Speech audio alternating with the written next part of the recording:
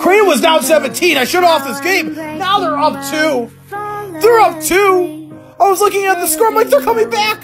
So here it goes, and now we have a tie game again. So I got Creighton -2. I got Creighton -2, and Creighton for the 3-point lead. What is happening with this world? What is happening? So Creighton's up 3. So Seton Hall, they're going for a tie, right? Or they're going to go for 2 and play the foul game? No, they're going for 3, the tie, and no, but they got the rebound. Oh, no, not the rebound. Not the rebound. There's a 3 for the tie, but he missed it. So Creighton goes to the line, and he misses his free throw, so now Seton Hall has a chance to tie. He has a chance to tie, and here we go. Are we going to overtime? Are we going? But no, but watch what happens here. It's a 4-point game. I got a -2. And look how close this comes from going in. He hits the rim. It was a 2-point spread that could have changed everything. Look at that. Oh, my God, that was close. Too close for me.